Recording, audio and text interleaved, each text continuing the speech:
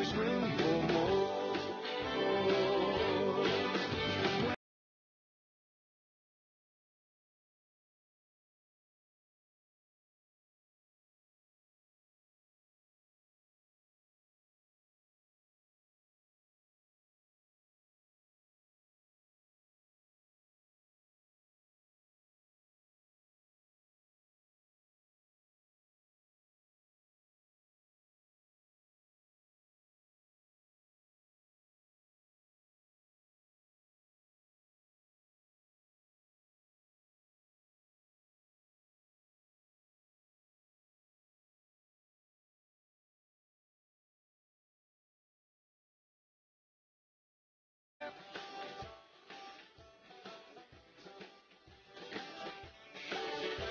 There's nothing like the fellowship of those who love the Lord, so welcome to the family. Oh, welcome to the family.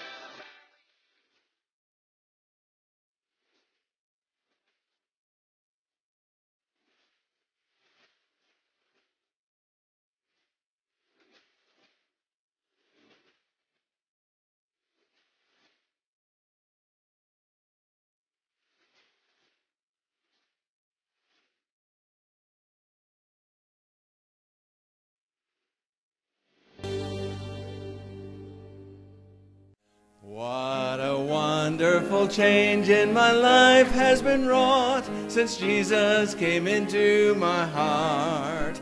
I have light in my soul for which long I have sought since Jesus came into my heart.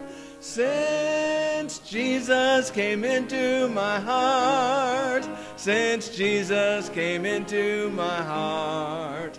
Floods of joy o'er my soul like the sea billows roll, since Jesus came into my heart. There's a light in the valley of death now for me, since Jesus came into my heart. And the gates of the city beyond I can see, since Jesus came into my heart. Since Jesus came into my heart, since Jesus came into my heart, floods of joy o'er my soul like the sea billows roll, since Jesus came into my heart. I shall go there to dwell in that city I know, since Jesus came into my heart. And I'm happy, so happy as onward I go, since Jesus came into my heart. Since Jesus came into my heart, since Jesus came into my heart.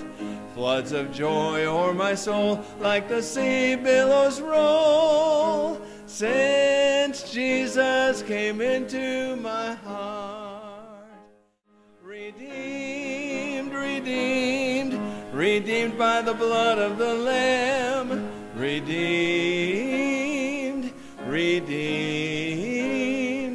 His child and forever I am. I think of my blessed Redeemer, I think of Him all the day long. I sing for I cannot be silent, His love is the theme of my song. Redeemed, redeemed, redeemed by the blood of the Lamb. Redeemed, redeemed,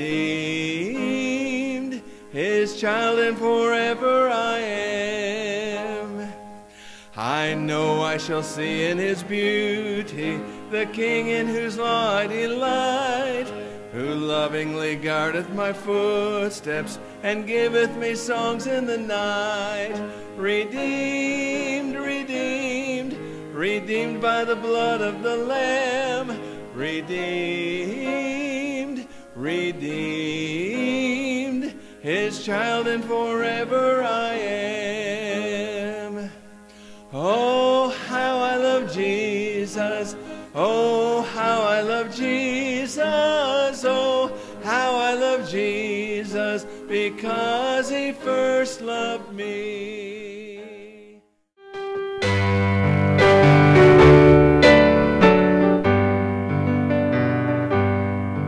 There's a city of light where there cometh no night, for the sun never sets in the sky.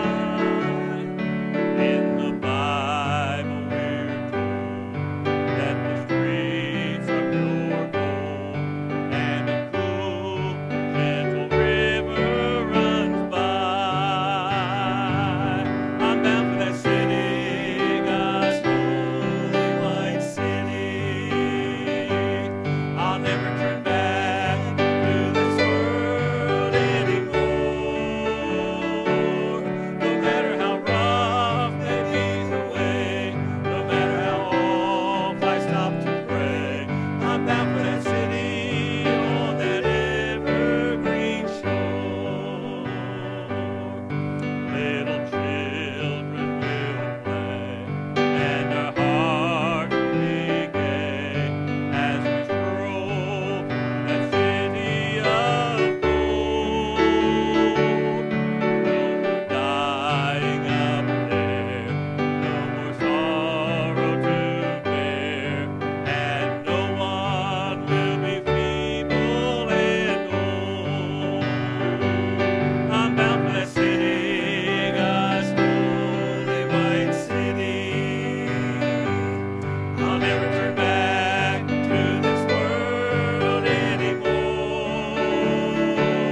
No matter how rough may be the way, no matter how oft I stop to pray, I'm bound for that city on that evergreen shore.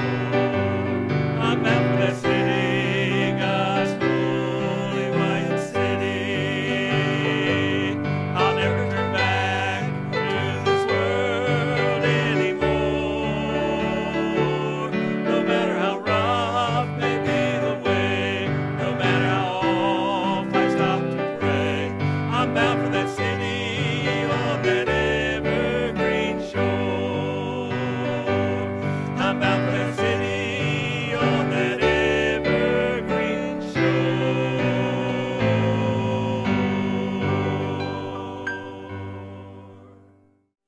Jesus is all the world to me, my life, my joy, my all. He is my strength from day to day. Without him I would fall. When I am to him I go, no other one can cheer me so. When I am sad, he makes me glad. He's my friend. Jesus is all the world to me, my friend in trial sore. I go to him for blessings, and he gives them o'er and o'er. He sends the sunshine and the rain.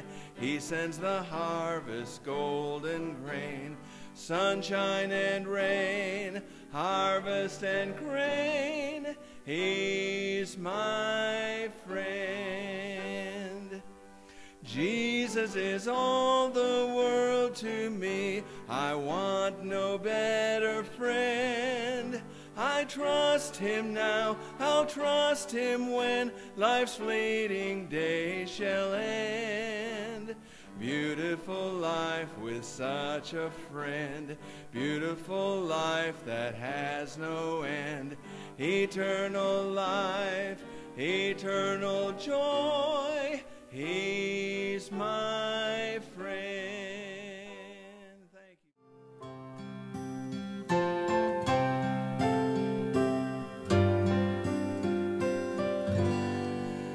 Does Jesus care when my heart is pained too deeply for mirth and song? As the burdens press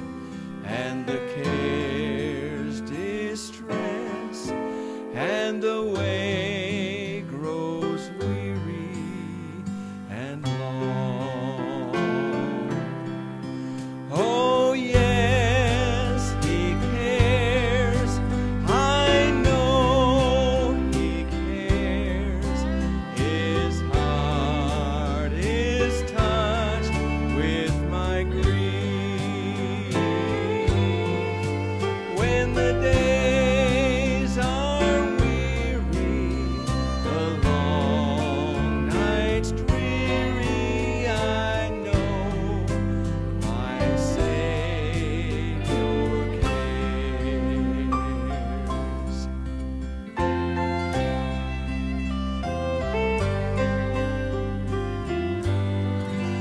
Does Jesus care when I've tried and failed to resist some temptation strong?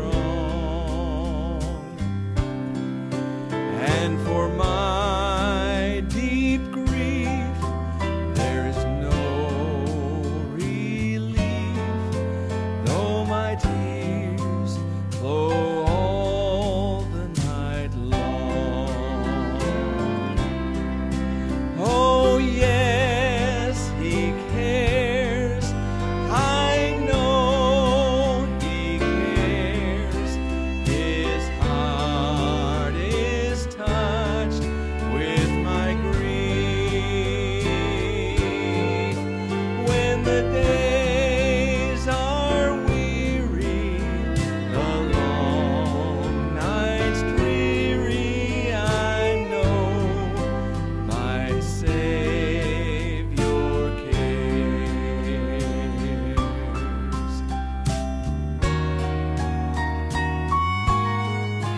Does Jesus care when I've said goodbye to the dearest on earth to me? And my sad heart aches till it nearly breaks. Is it aught to him? Does he care? Oh yes, he cares. I know he cares. His heart is touched with my grief. When the days are weary, the long nights dreary, I know my Savior cares. When the days are weary, the long nights dreary, I know my Savior cares.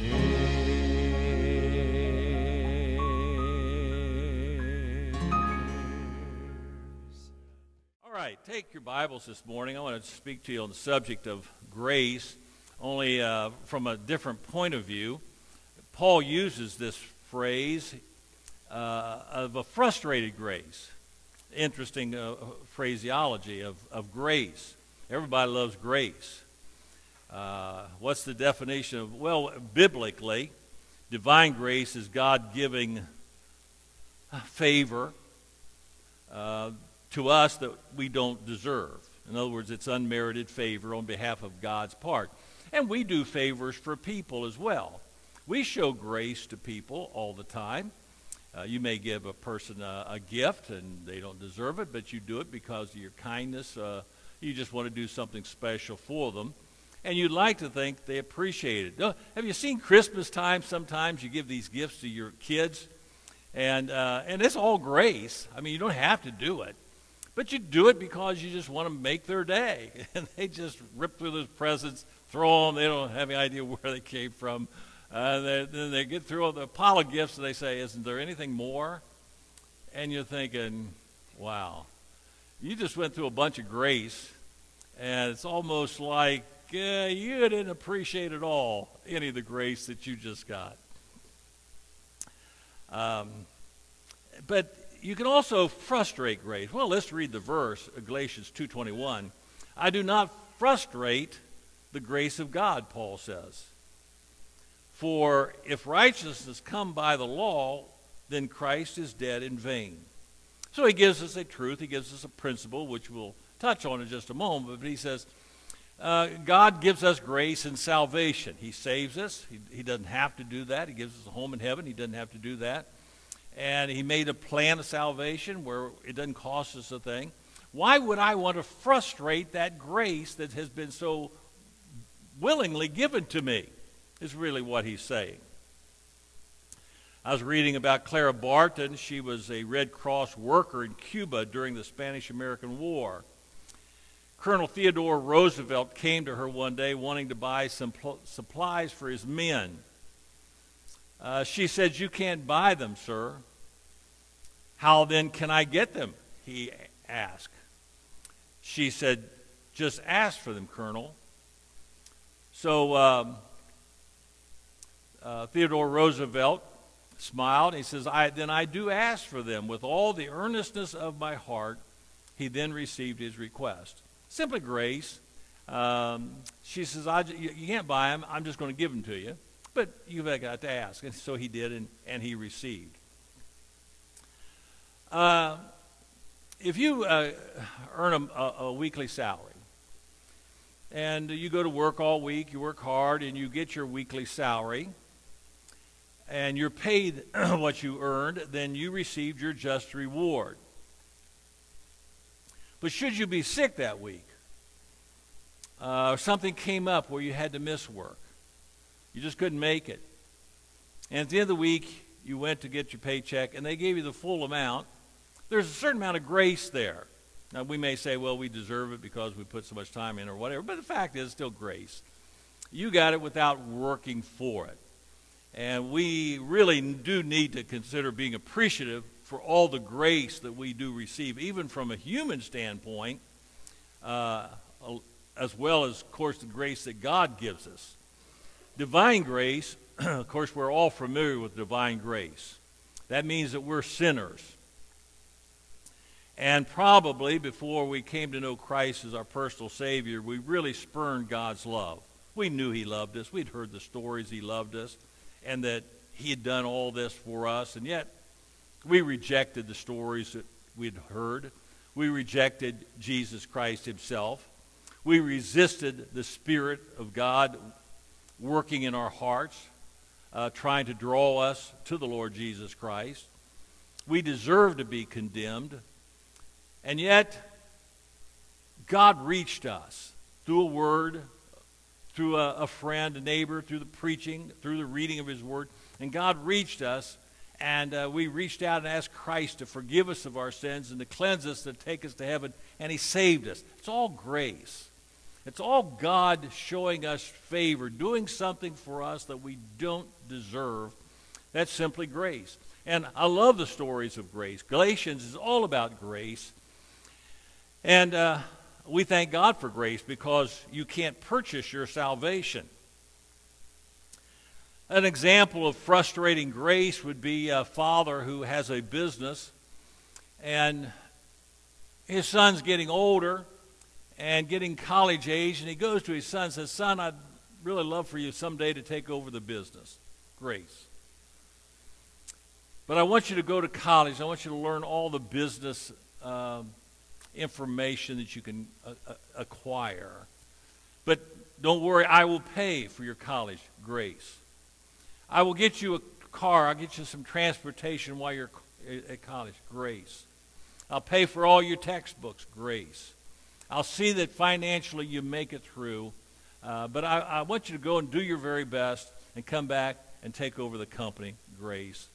The son lasts about 30 days, drops out of school, kicks around for a while, tries to find some odd and ends job, doesn't make anything with his life. He runs into some people that he shouldn't run into. They drag him down further, and he becomes just really nothing of any value. And the father is frustrated over that. He's paid the money. He had great expectations. He offered his son everything, and his son throws it away. That's frustrating grace. God does the same thing to us, and we often frustrate the grace of God. All that you and I have in this world is because of the grace of Almighty God. Every day he's blessing you. He's blessing me. He provides for us. He protects us. He watches over us. And we don't know exactly how much he does protect us and keep us from harm and evil. But all the while, he's watching over us and guarding, especially his children. And so often, we frustrate the very grace of God. Well, what's it mean to frustrate God's grace? Well, it means to disappoint him. How often do we disappoint the Lord? I don't know that we really think about it. But just as that son disappointed that father, we can do the same thing with God Almighty, who's trying so hard to develop us and to make us into something wonderful, and we so fight against it. So it's one thing, we disappoint him. To frustrate means that you battle against it. You balk at what's given to you. You actually bring to nothing the grace that has been extended to us. And it's sad. And so Paul uses this interesting term here. He says, I do not frustrate the grace of God. I don't want in any way to try to disappoint him. I don't want to fight against his grace. Matter of fact, I want to accept and have a part in his grace. And let me just share with you 3 or 4 things here this morning as to how we can and how people do frustrate the grace of God. I don't know about you, but I have to guard against it because things frustrate me. I was sitting down here going down the highway here, down at the light down here on the Frederick, and the line's backed up. The stoplight's red, and so I'm sitting there, and there's Burger King. The car's once out. So, okay, I'll leave it enough space here because I have to sit here anyway, wait for the light. And so here's the car once out. I left plenty of room. And they wait. And they wait. And I'm waving. Here's your time. This is your moment. And they sit there. Come on, come on, come on. The light turns green. Traffic starts moving. Now I'm going to go wait here just a few more seconds. You're going to make your move. Come on, I'm giving you grace. They didn't take it. Fine. It's frustrating. It's frustrating. I thought you wanted out. And so you run into little things like that. You try to do things for people, and they almost fight against what you're trying to do. And you just finally say, I've had it. And I can imagine God doing that same thing, feeling the same feelings that you and I feel. God says, come on. I'm trying to help you here. Act upon this. And we don't. Number 1, God's grace is frustrated. God's grace is frustrated when sinners substitute works in place of grace to get them to heaven. And this is exactly what Paul's talking about here. It frustrates God when he says, I want to give you salvation. It's free. There's no charge to it. I've put all the payment on my son, Jesus Christ. And if you accept him as your personal Savior, I'll take you to heaven when you die. I'll forgive you of your sins. I'll cleanse you. Why wouldn't a person take that? But they don't. The vast multitudes don't. And you think, how can that be? Notice what Paul says in verse 22. I do not frustrate the grace of God. Well, how could he do that? He says, for if righteousness comes by the law, then Christ is dead in vain. In other words, the law can't save anybody. Keeping the law, keeping commandments, trying to do good, trying to merit God's favor. He says, if that could save a person, then Jesus Christ died in vain. So he says, it's foolish for me to trust in the law to save me when it can't. Jesus Christ is the only person who can save me. Why would I frustrate God's grace, who's offering me freedom, a cleansing, a forgiveness, eternity in heaven? Why would I turn that down and say, I'm sorry, God, I'd rather try to work my way to heaven. I'm going to just try to keep the law and hope that I do good enough that you would somehow open the doors of heaven. God says, I can't do that. The law can't save anyone. But everybody, so many people do that. There are so many that you talk to are trying to get to heaven by their good works. And maybe, well, they do understand it. They really do believe that somehow they're good enough to go to heaven. But they're not. The Bible says, for by grace are you saved through faith. That not of yourselves. In other words, you can't do it yourself. It is the gift of God. It's grace. Not of works. You can't make it any clearer than that. It's not of works, lest any man should boast. So no one's going to get to heaven and say, let me tell you how I got here. I was better than you. No one can be better than the next person in heaven because no one can be that good. Jesus is the only perfect one, amen? And that's why he was the sacrifice that satisfied the Father, because he was perfect in every regard. Romans 11:6 says this, and if by grace, then it is no more works. Otherwise, grace is no more grace. That's a great verse, Romans 11:6. If it's by grace, and it is, then it's no more works. You can't add works to it. Otherwise, grace is no more grace.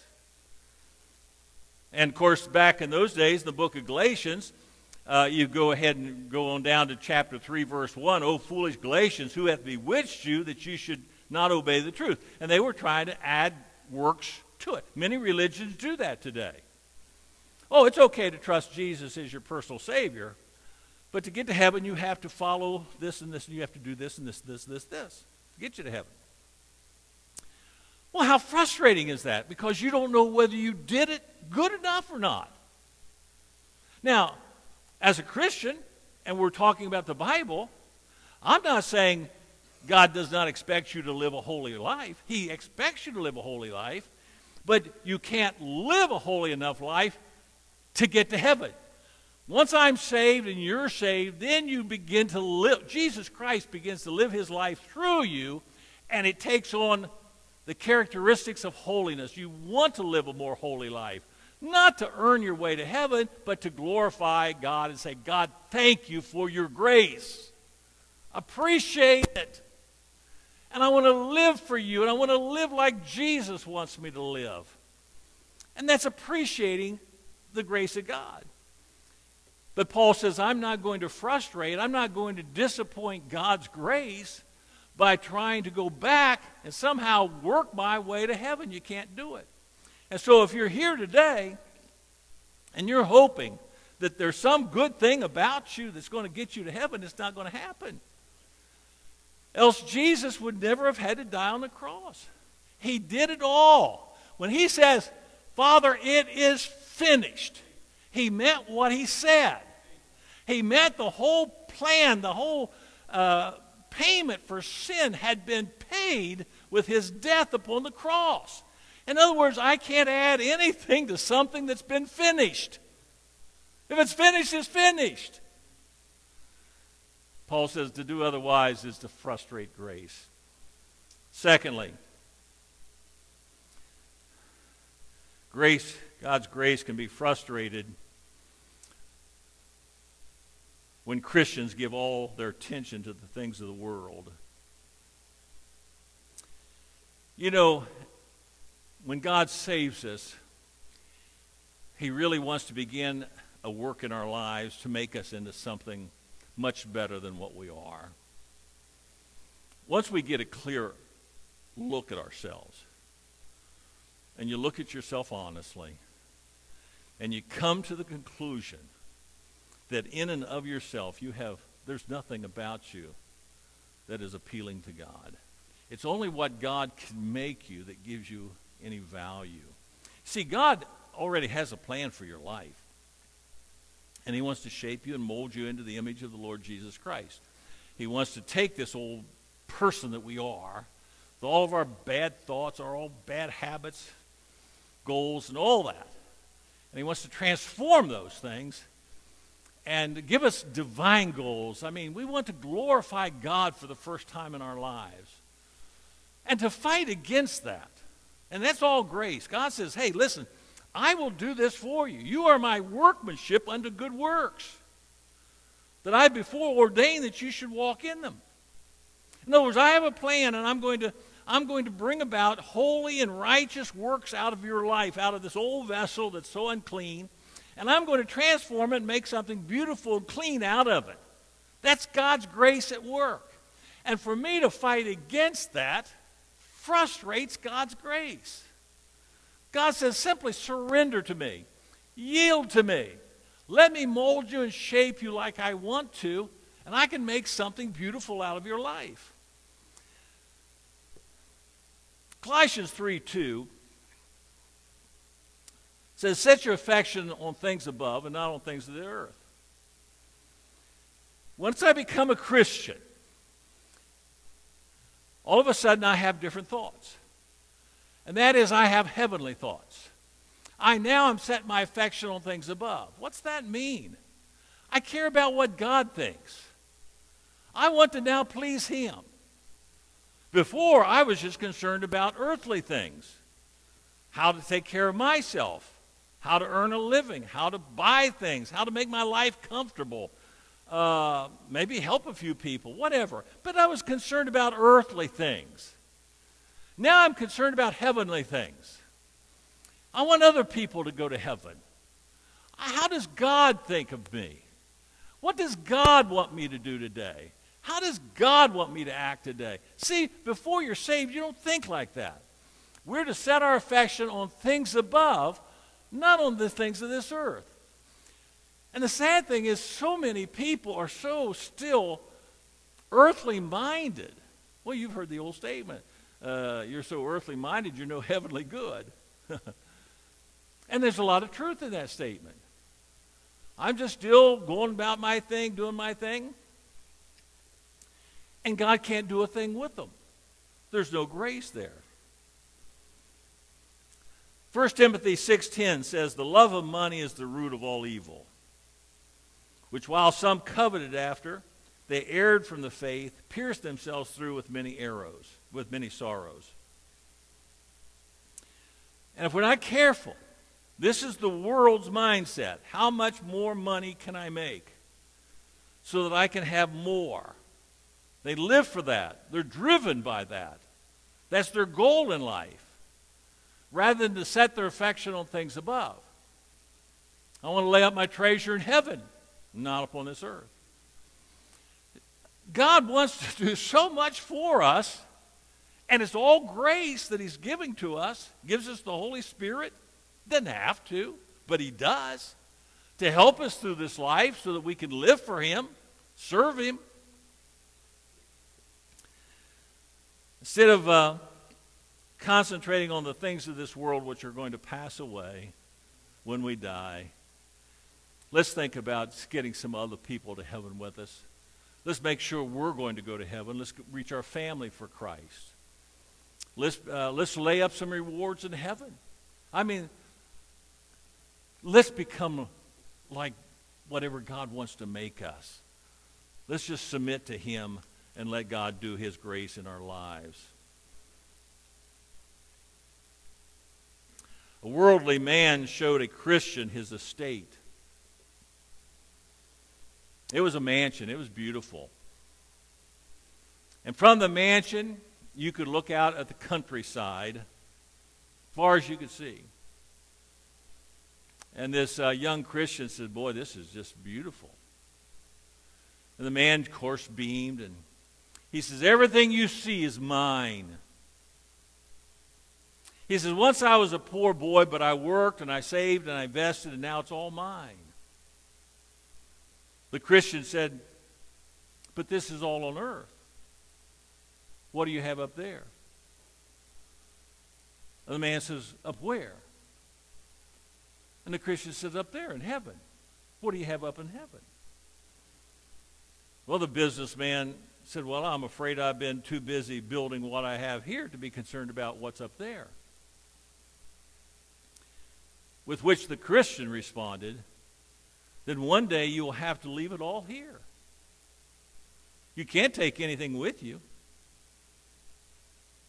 And if you go to heaven, you'll have nothing there. That makes you a beggar. And the guy was just shocked. He never even gave it a moment's thought. And he thought, all the while, I thought I had everything. But I'm going to leave all this, and then I have nothing. You know, a lot of people are going to be surprised when they get to heaven. It's as though they think everybody's going to be equal in heaven. Not so. You and I have so many years to live here. We all have the same amount of time, some fewer years, some more years. But regardless, it's what we do with our life here that's going to determine what we're going to be in heaven. Jesus says, matter of fact, you were faithful over a few. I'll make you rule over many things in heaven.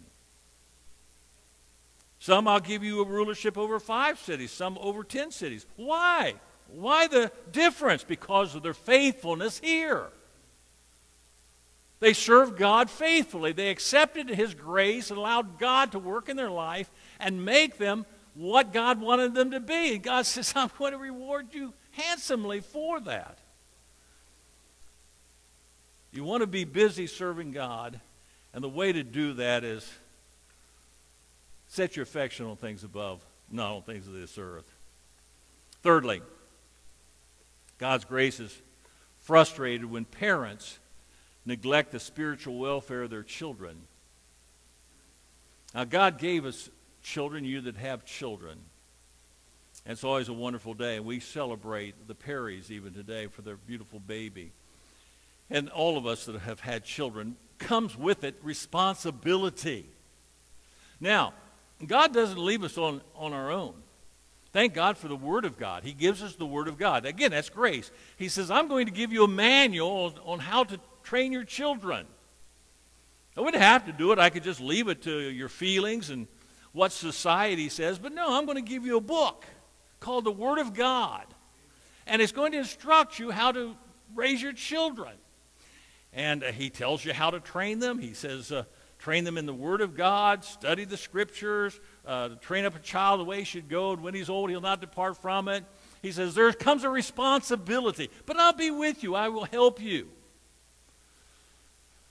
And many people do not take advantage of it. God says, I'm going to give you a church.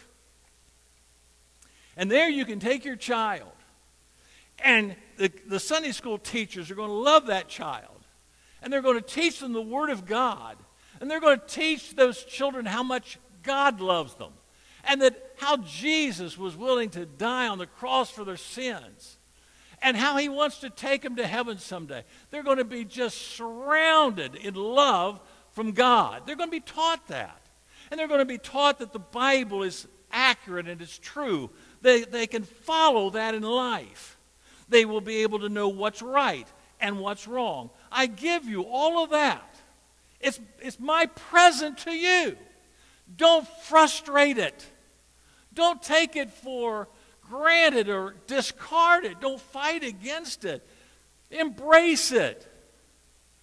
And yet so few do.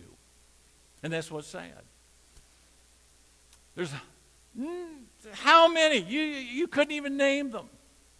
They'll give you a good reason in their mind why it's not important to go to church today.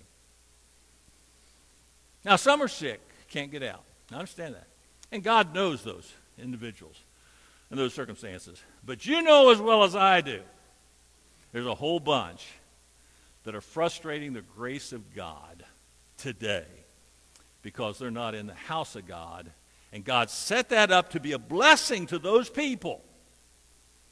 And they're discarding it. And they're disappointing God. Forsake not the assembling of yourselves together, God said. Don't neglect that. Don't frustrate that grace that I've given you. Come be around the Word of God. Sing hymns and songs of praise.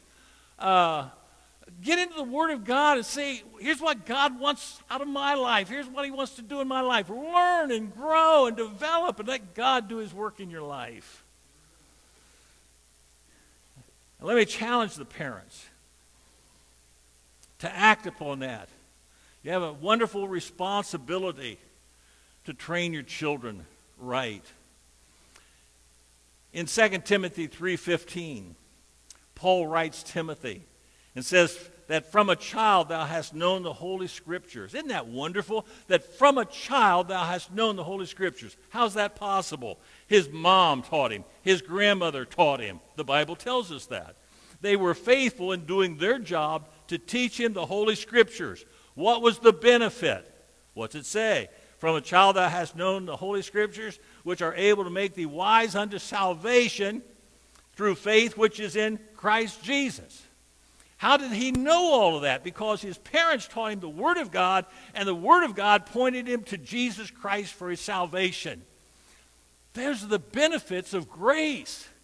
God gives us all this information, and then he says, if you act upon it, I will save you and take you to heaven someday. You'll be so glad that you did, and you didn't frustrate me and fight against it and try to bring to naught the grace that I'm trying to bless you with. You know, it's so easy to make promises to God, isn't it?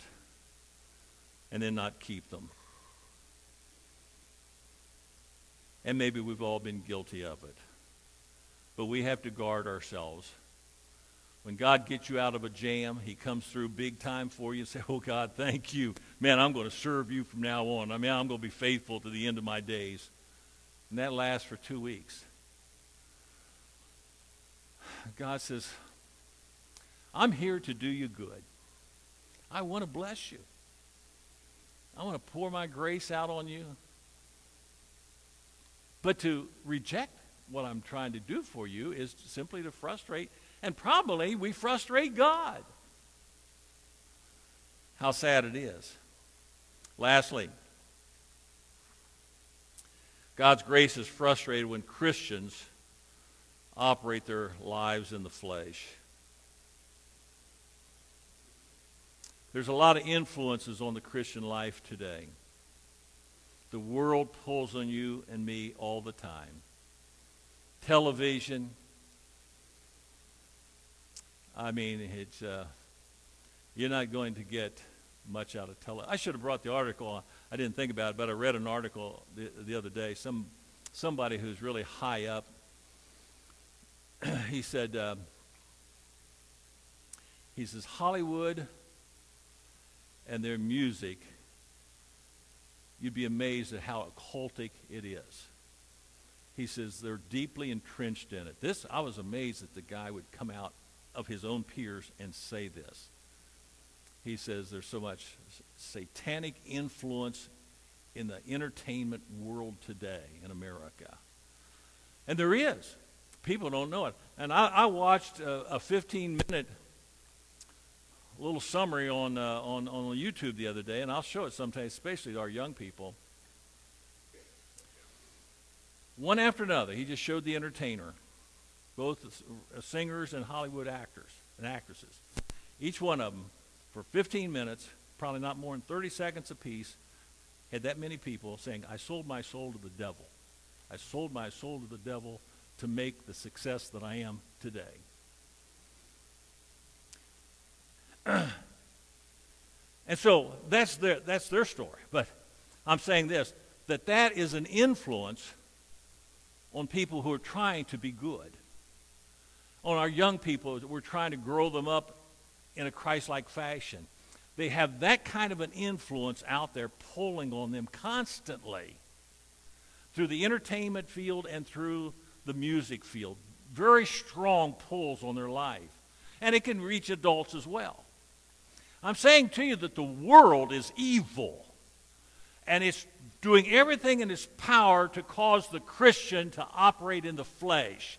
And that is the sinful humanity part of our lives where we will just go out and do things that God doesn't want us to do. And that's why it's so hard, seemingly, for Christians to live a godly and wholesome life today. And yet God, again, has equipped us. The Holy Spirit comes into your life, my life, to empower us to fight against the devil. Matter of fact, you're in Galatians. Just go to the next page over, chapter 5.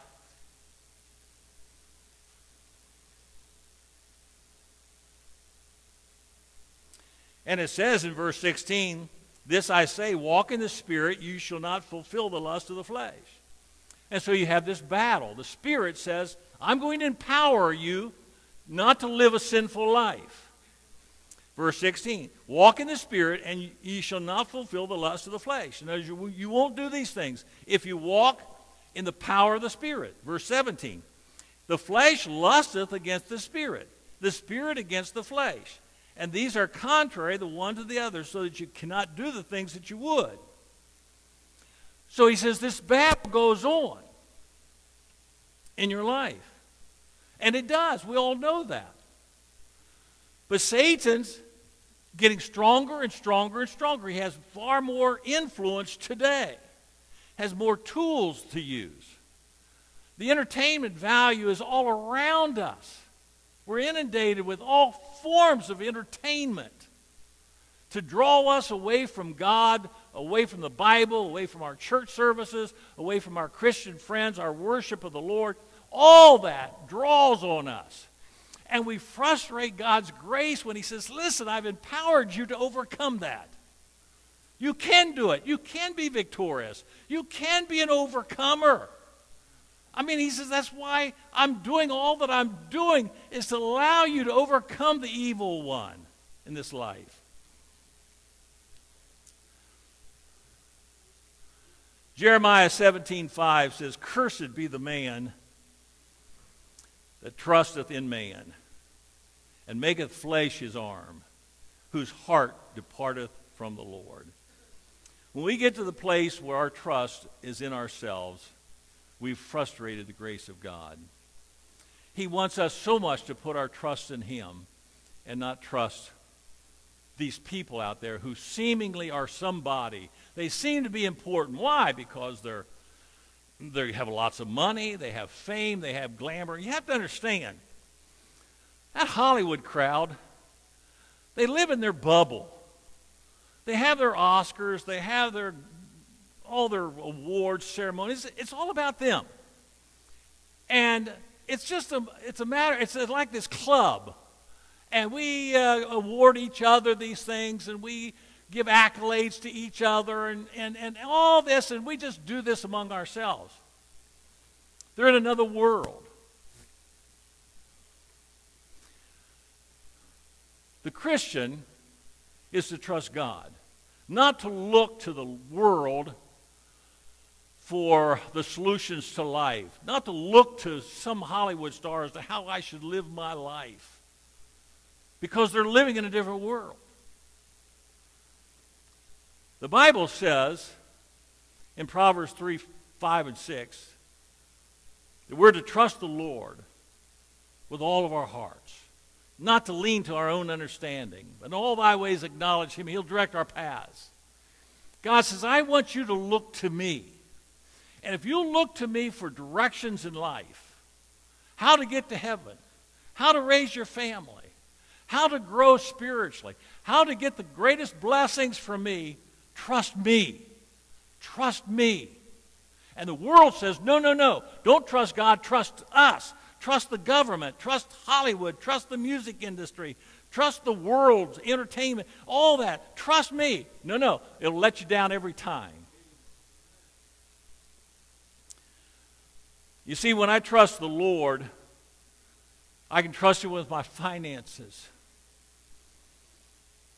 Doesn't mean that always excellent. Doesn't mean that I pay every bill on time. Doesn't mean that I have everything that I want, but I can trust him. He will see me through. He will meet my needs. And matter of fact, he often gives me far beyond what I should even have. God has been so good financially. And he'll do the same thing for you. You just give back to him. You help people. You be a blessing to people. You give to his ministry and his work and his missionaries, and God will open the doors of heaven and bless you financially.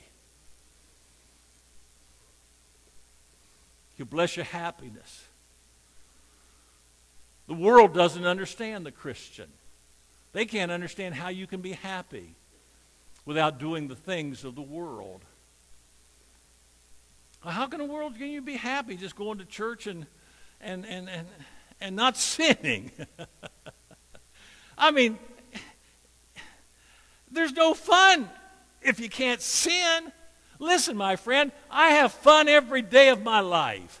I have joy in my life.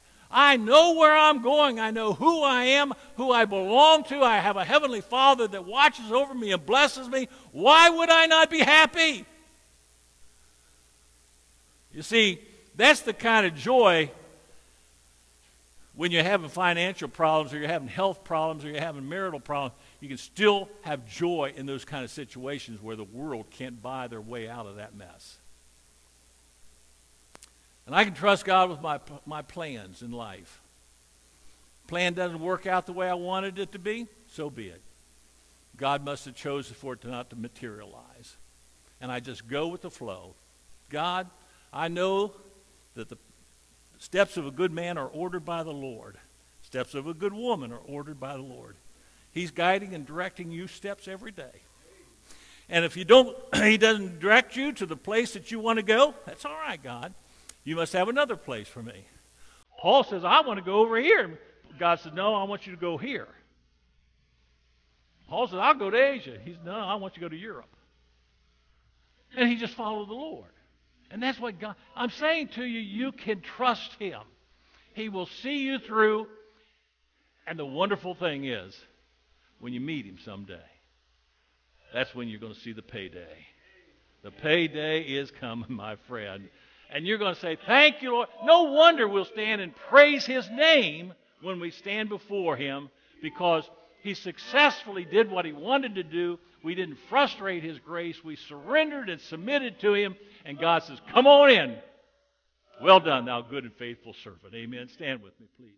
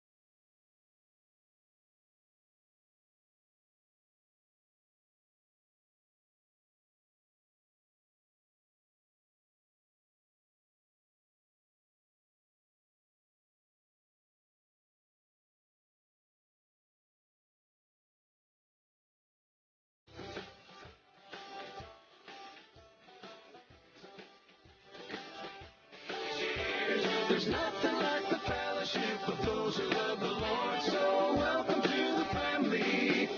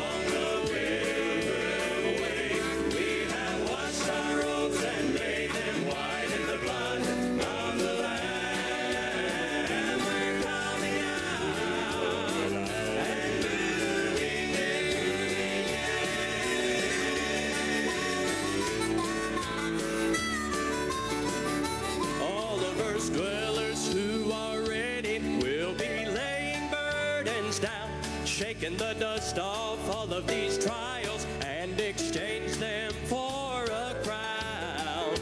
In a land where there is no sickness, neither death will come again. We may cry before we come out, but what glory moving in. And we're coming out of this land of sorrow into a land of perfect day, leaving behind all of this suffering we have known along the way. We have washed our robes and made them white in the blood of the Lamb.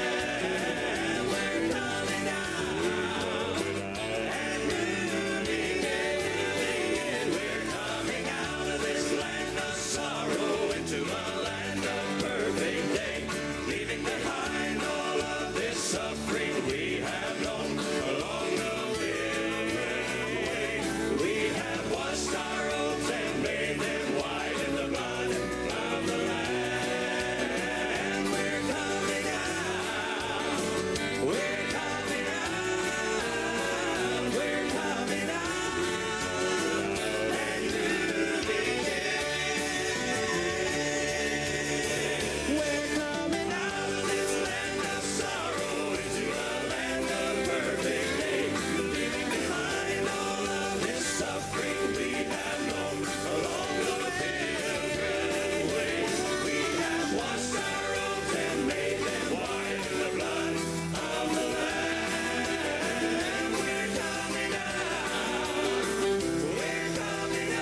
We're coming out. We're coming out. We're coming out and moving Yes, we are.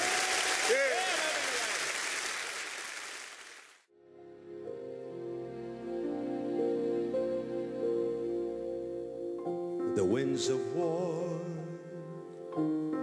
keep raging through the land, far and near. The cry of hungry children, the pain, the falling tears. Nations gather round the table for peace. They've tried for years, yet war still rages higher, sweeping through the battlefield.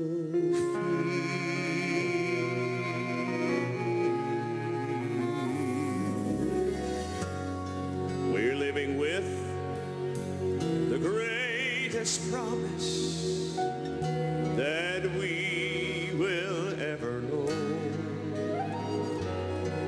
The promise, Jeff, he came from heaven. That's right. And he brought blessed peace and hope. Battles may keep raging higher, and they will, but we will have no fear. The Savior's arms are open, and soon he